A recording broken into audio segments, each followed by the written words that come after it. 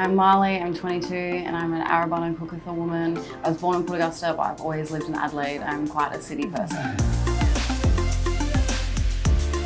Right now we're sitting in my Rundle Mall box. We thought it'd be a cool idea to paint in this box so people can see my techniques and styles up close. Posting everything on social media, I only post the outcomes, not the journey as much. So it's nice to see that when I'm painting in this box, there's lots of people that come up and have a look and are interested in what I'm doing.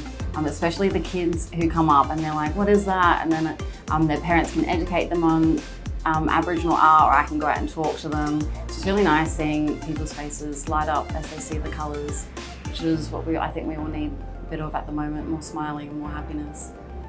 I really like doing Aboriginal art because I feel like it connects me closer to my culture, and it's a really good way to teach people about it, start conversations, and since it's so bright, I feel like hopefully it's really welcoming and it's a safe space where people can ask dumb questions, or you know what I mean, just the questions that they're just like, look, you know, this might be common sense, but I need to know this, which is, you know, the conversations that we need to have.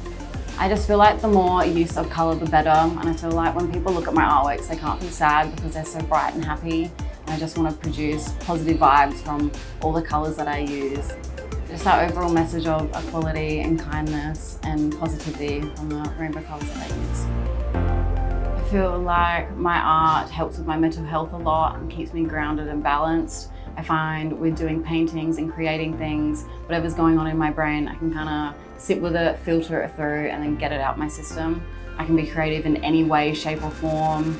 I can inspire others to be creative. And at the end of the day, it's benefiting me so much being creative and the people around me. So I think being creative is a positive thing all around for a lot of people. It's been a really crazy journey.